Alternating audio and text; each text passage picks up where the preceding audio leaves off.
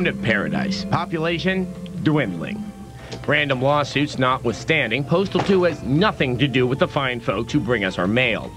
Once again, you play an average guy with a shovel, going about your daily errands. It is entirely possible to get through the whole game without firing a single shot, but boy, is it hard.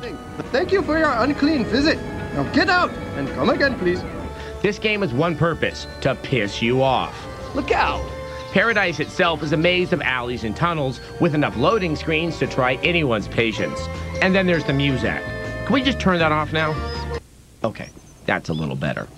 Now, I'm gonna be good and just get these errands done. Gotta pick up my paycheck.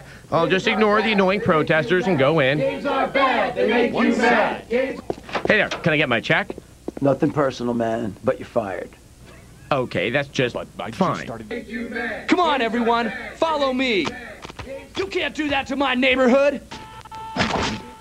Hey, don't shoot me. I don't even work here anymore. Okay, now to the bank to cash my check.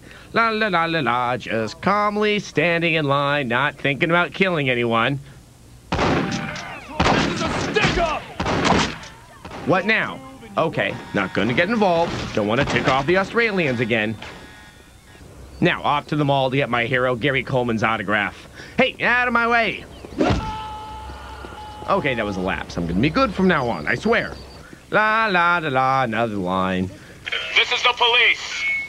Send out the former child actor. We have a warrant for his arrest. Okay, that tears it. You mess with Gary Coleman, you mess with me. Thus begins your descent into depravity. What the heck? Let's turn that music back up.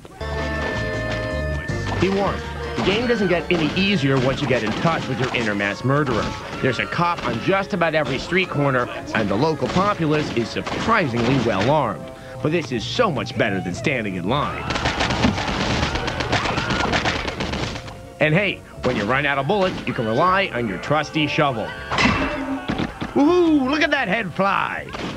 And if someone has really earned your ire, you can unzip your pants and on their. Now the flowers will grow. But you know, as satisfying as all this may be for the first 15 minutes, after that, Postal 2 gets old quick. We'll give it props for self-referential humor and sheer over-the-top violence. But if you've seen one headless corpse, you've seen them all. We give Postal 2 a 3 out of 5. God, what's that awful stench?